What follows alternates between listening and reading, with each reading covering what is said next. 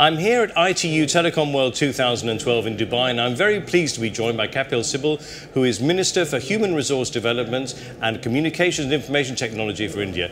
Kapil Sibal, thank you very much for being with us today. Debates at ITU Telecom World 2012 have been focusing very much on the radical transformations of the ICT sector, both for the industry and the world in which we live.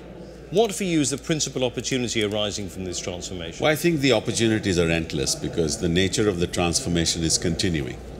This is a sector which will continue to transform not just itself but our lives.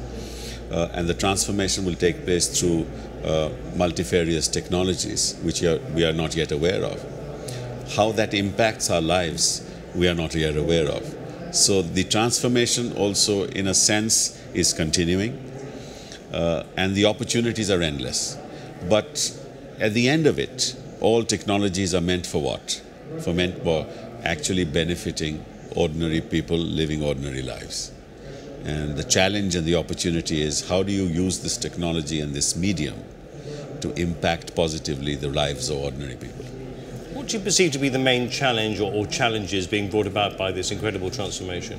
Well, the main challenge is, how do you make a service accessible and affordable, because not everybody in the global community has the buying capacity to buy an iPad, to buy a mobile phone at a very heavy cost, or to get data at relatively affordable prices, which means your devices have to be affordable, which means there should be enough economies of scale. So the manufacturing capacities should take advantage of the economies of scale. And in small markets with people who don't have buying capacity, how do you then provide cheap services to them? Not cheap services, but services cheaply. So these really are the challenges. And if you really look at issues of education and health, and many parts of the world, people who are aged, people who are not fully empowered, live in remote areas. How do you provide education for them? How do you provide health services for them? How do you bring public services to the platform? And how do people actually access public services without having to go through the trauma of waiting for days to do that? These are really the opportunities that we have. And the nature of the technology will really transform the lives of people in the years to come.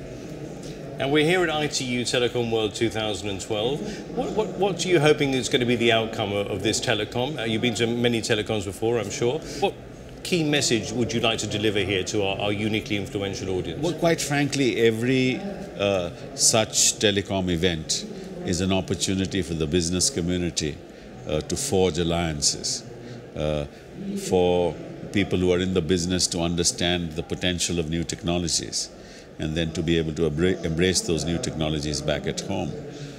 So I think that it's an enormous opportunity for the business community. But having said that, I think the two things that I would like to talk about, and which is my personal vision, is number one, that we should have free roaming. And I'm not talking about international borders, but at least nationally, in large countries, we should have free roaming. And hopefully we'll be able to do that in India during the course of 2013. And the second message I have for the industry is that you should make your money through data, not through voice. You see, talking to each other should not be taxed. And therefore I believe that people should not have to pay for talking to each other. The right to communicate is fundamentally a human right.